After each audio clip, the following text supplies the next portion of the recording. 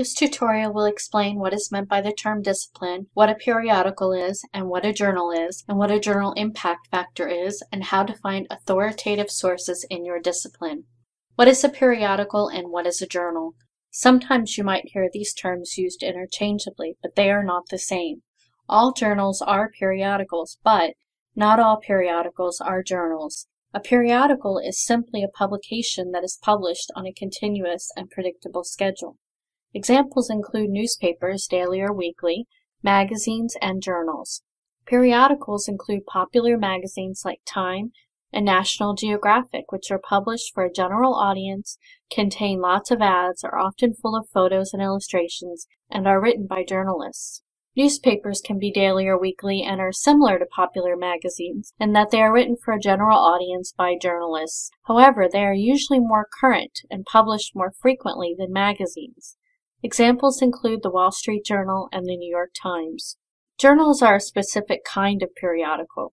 A journal is a publication that contains scholarly articles written either by professors, researchers, or experts in a subject area. An abstract usually appears with the article, and a bibliography or citation are always included with each article. Though you can see that often there are clues to the kind of periodical a given journal may be, based on the inclusion of pictures, bibliographies, advertisements, etc., it can be difficult to be certain what kind of journal a given publication is, and this is especially difficult to tell when trying to discern whether a scholarly publication is peer-reviewed or refereed. To be certain, use Ulrich's periodical directory to check a given title. Ulrich's will tell you whether a journal is scholarly and/or refereed. We will search Ulrich's later in this tutorial. So what is a discipline? A discipline is a field of knowledge that is taught and researched at the college or university level. The resulting scholarship produced by those in the discipline is most often published in academic journals, which serve to disseminate research for discussion and critique. Disciplines also have associated societies, professional associations, and academic departments to which their practitioners belong. Fields of study usually have several sub-disciplines or branches. When speaking of authoritative sources for a discipline, it is important to consider what branch of the discipline you are concerned with. Though disciplines and sub-disciplines may have some authoritative sources in common, they may also differ significantly based on subfield. For example, a labor economist will value different resources than an agricultural economist. However, both as economists will probably value the American Economic Review, as it is a long-standing journal that is published by the discipline's main association, the American Economic Association. So, how do you know what resources are considered authoritative in your discipline?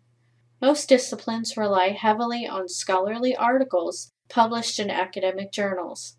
Many scholarly articles are accepted through a process where a journal editor decides on the acceptability of a given article for publication. However, many, though not all, scholarly or academic journals are also peer-reviewed or refereed, which is the highest level of scholarly review.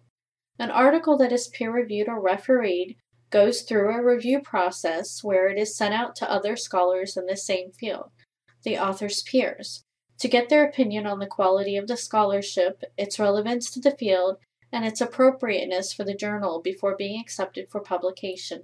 So someone interested in working in agribusiness would find that the American Journal of Agricultural Economics is a good example of a peer-reviewed scholarly journal for this field. We'll discuss later how you might investigate this journal to learn whether it is peer-reviewed and who publishes it. Other kinds of periodical publications which can also be useful to researchers and those working in a particular field include trade publications and government publications. These resources are generally written for and by people in a particular field and are aimed at people working in the field rather than scholars. Articles tend to be more concerned with applying knowledge than advancing scholarship. An example of a government publication for the field of agribusiness would be Amber Waves, a government periodical from the U.S. Economic Research Service concerned with food, agricultural, rural America, and the environment.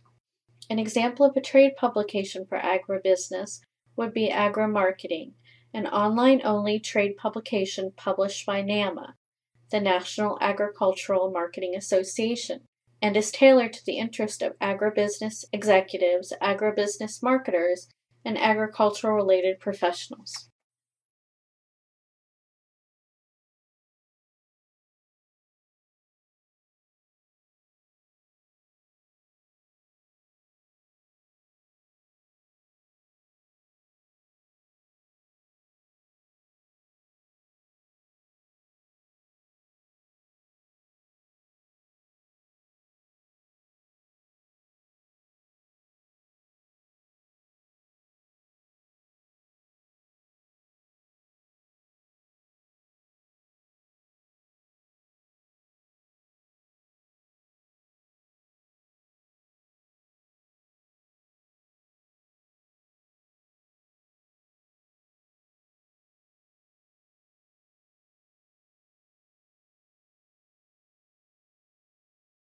A journal's impact factor is another measure you might consider when evaluating a journal.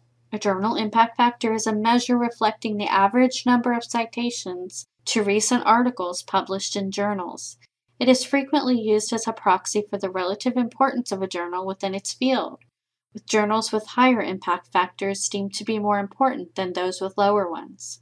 Impact factors are also often used by scholars when deciding where to submit manuscripts for publication.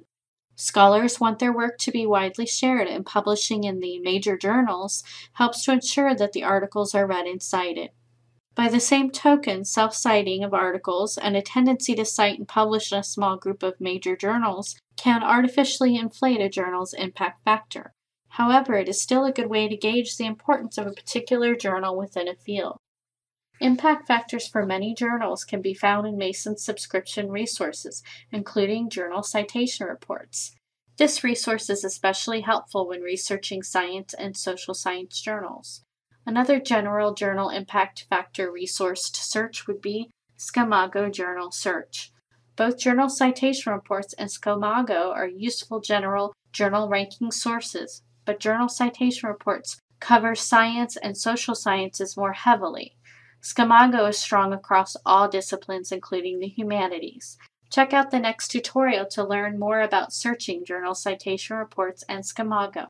These resources can be a good place to generate a list of journals in your discipline from which to begin investigating using the sources mentioned earlier, including Ulrich's. Be aware that some disciplines like business and education do value trade publications, and resources like journal citation reports and Scimago do not rank trade publications. To find best journals for business and education, you may want to search Cabell's Directory of Publishing Opportunities. For sciences and social sciences, search journal citation reports, and for humanities, search Scimago journal rankings. Have questions or need more help? Please ask one of the George Mason librarians for assistance.